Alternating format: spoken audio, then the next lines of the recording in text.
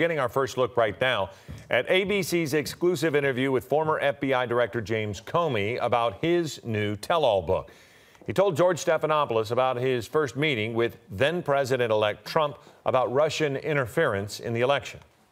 President-elect Trump's first question was to confirm that it had no impact on the election. And then the conversation, to my surprise, moved into a PR conversation about how the Trump team would position this and what they could say about this. They actually started talking about drafting a press release with us still sitting there. And the reason that was so striking to me is that that's just not done. That the intelligence community does intelligence, the White House does PR and spin. The president is responding on Twitter this morning, saying, in part, quote, James Comey is a proven leaker and liar. Virtually everyone in Washington thought he should be fired for the terrible job he did until he was, in fact, fired.